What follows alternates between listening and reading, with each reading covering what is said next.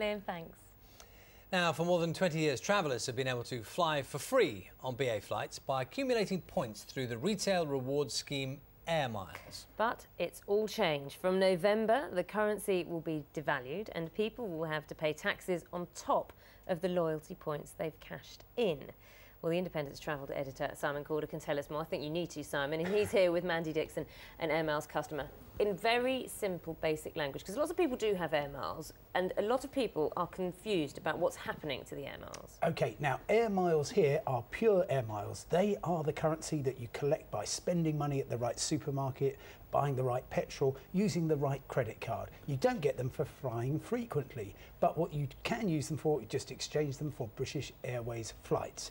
And as you say, they've been going, well, since 1988 and going along pretty well. At the moment, if, for instance, you want to buy a flight to Paris, you spend maybe £500, £700 at the supermarket and you get a return trip to Paris, which is great. But from the 16th of November, they're going to change from Air Miles. They will disappear. You'll have a new currency called Avios. They're going to multiply the number of Air Miles you've got in your account by 10, but then they're going to multiply the number you need for some destinations by 12. Right. So it's going to take you longer to save up for a trip to Paris. And it gets worse. You will then have to pay towards the taxes, fees and charges, which can be anything from £27 to Paris to £90 for a free flight. OK, Mandy, now you're someone who's used Air Miles. You have Air Miles now, I have used Air Miles, yes, and I've got Air Miles now. And what really, really annoyed me was you got this email saying everything is going to be really lovely and, you know, it's going to be better than it was before because you're going to get more Air Miles, but it's also the tariff is increased as well.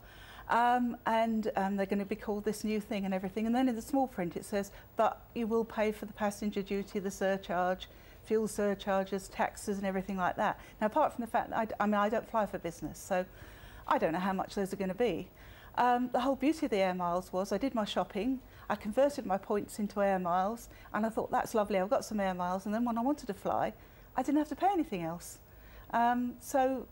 Will the result of this be that, I mean, will you ditch the system? Will you not bother anymore? Well, I think that probably after I've spent the ones that I've now got, and I think I have to be in a hurry to spend them as well, and that I don't like as well, I probably won't do because I collect it through a supermarket, and I collect it through a supermarket's loyalty scheme, so I can do a lot of other things with those points other than Air Miles, and I can always fly budget airlines. So what's the justification by Air Miles for this? Well, they say they can't afford to continue to do what they have been doing, which is pay taxes, fees and charges and so on. And they say they're just falling into line with what everybody else does. There's also other things going on. For example, BA miles, which is what you get if you do fly frequently on BA, are going to be turned into Avios as well, as are Iberia frequent flyer points, and to turn it into a kind of global scheme. But the upshot for people like Mandy is if you've got Air Miles saved up, you have to spend them online by the 16th of November or by phone by the 16th of December, but you can book a flight up to a year ahead. So if you want to book a trip for next August, for instance, you can book that now and your Air Miles will still be valid, even though by the time you take that trip, they'll long have gone. And does that, I mean, will you take advantage of that? Presumably, yes, I will do, yes. I mean, luckily enough, it's the way it's happened is I've just got enough Air Miles to go to somewhere like Paris or Amsterdam or something like that. We might have saved up for more, but now I'm going to spend them because it'll be better, I think. It's a risky strategy by Air Miles, isn't it, to try to fall in line with everyone else because it's such a popular scheme and people like Mandy are just going to abandon it. Well, they clearly have done their research. They say they've talked to hundreds of Air Miles collectors. I'm not sure that I would meet that many who'd said, yes, please charge us money up to £300 just to go to New York, for example, on a free flight. But it's a profitable business, Air Miles. It's part of British Airways. They want to turn it into a global scheme. And basically, they're just saying, off you go. We're giving you plenty of warning if you do want to buy. But what I've seen in the last 48 hours since they first started sending out the emails to people like Mandy is that there's been a real surge in bookings of people are trying to offload their Air Miles before they have to pay taxes on them. Thank you both very much. Thank you.